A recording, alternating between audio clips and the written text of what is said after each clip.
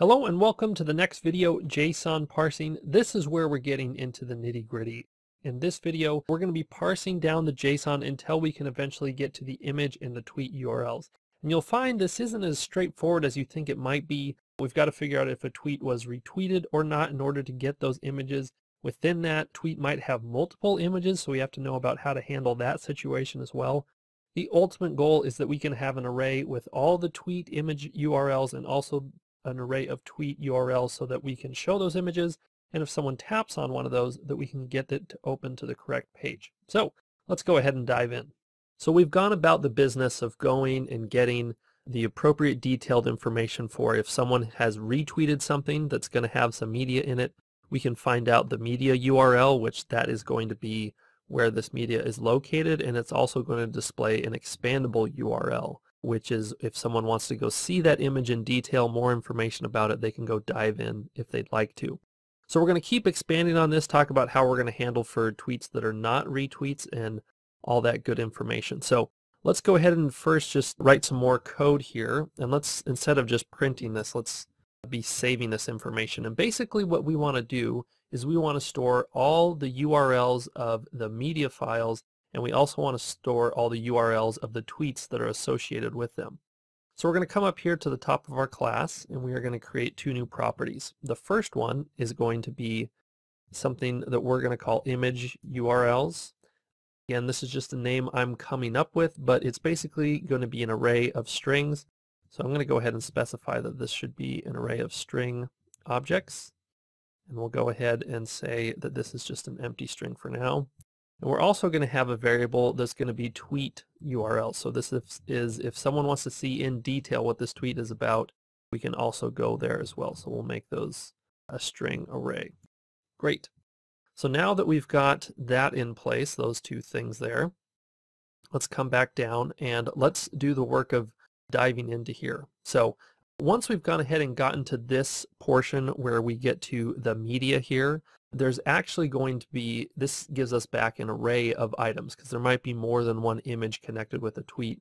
And so this is where we need to go and do a little bit of a for loop. And in fact, what we're going to do is just like before where we had turned the JSON into an array, we're going to turn this into an array. So we're going to do a dot array on this, and to see if this exists, we're going to do a if let medias equal to this.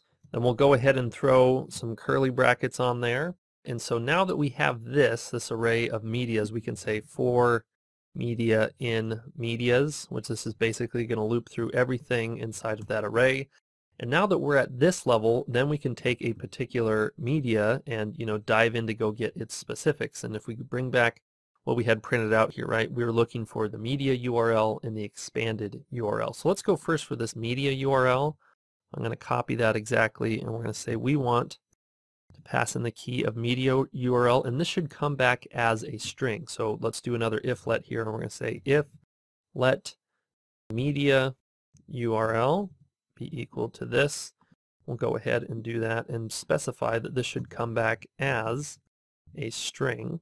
And if this does, in fact, this is when we'd want to add it to our array. And so if we scroll up to the top here, right, we have our image URLs. We're just going to simply append it. So we're going to say images URL dot append, and we want to append that media URL that we just grabbed.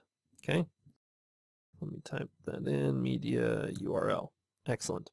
And we want to do basically the exact same thing for the expanded URL. So we're going to go ahead and copy a lot of the same code that we have right here. Copy and paste that, but this time we are looking for the expanded URL. And so we're going to say if let expanded URL. For the actual variable name, I'm going to keep this as expanded URL. But we have to have this exact spelling when we're talking about the JSON side of things. And rather than images URLs array, we want tweet URLs array. So we're going to change this to tweet URLs, and we're going to append that expanded URL. Okay.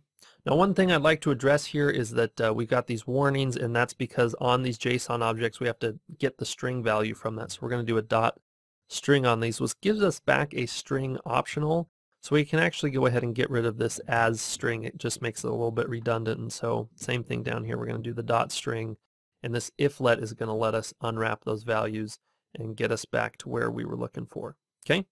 So let's go ahead and test and see if this works. Again, there's a little bit of an issue here because this doesn't deal exactly with tweets that have not been retweeted. But let's go ahead and see if we can't go through all this JSON that we parse, and then let's print out what we have inside of each of our arrays. So we're going to print out the images URLs, and let's also print out the tweet URL. There we go.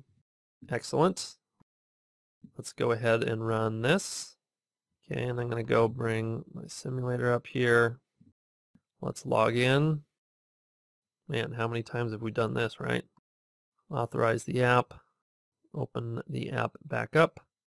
And there we go. Look at that. We've got things printed out here. This is great. This is looking really, really good. Okay.